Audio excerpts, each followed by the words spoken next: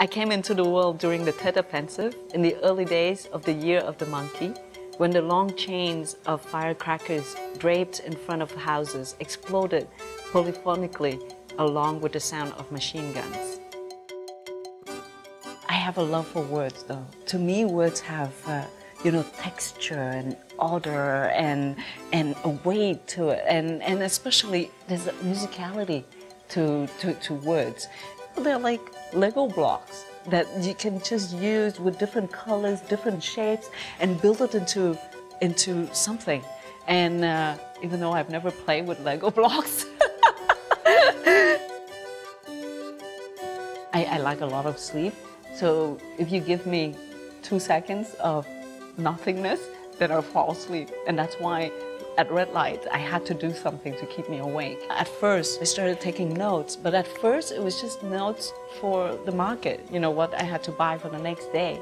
And one day, I don't know what happened, the red light was really long or something, so I turned the notebook around and I started writing. And that's how Ru came about. I also looked for longer red lights so that I could write more. I don't know why I couldn't just go home and sit somewhere and write. I got an email from my editor from Toronto saying, I'm gonna leave my kid at the kindergarten and go have a drink.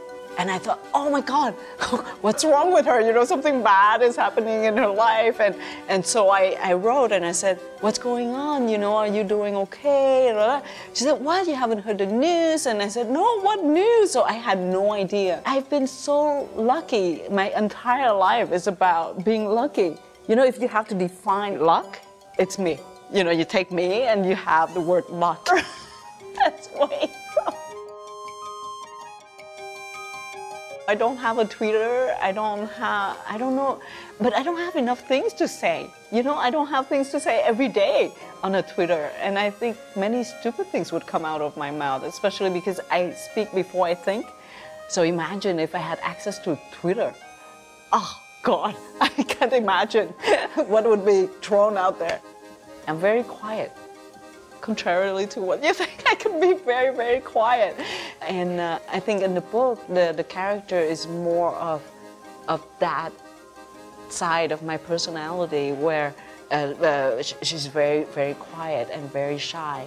But I do have a Facebook page for the readers to reach me. And every time that I meet a reader, I understand a lot more about the text. I never knew.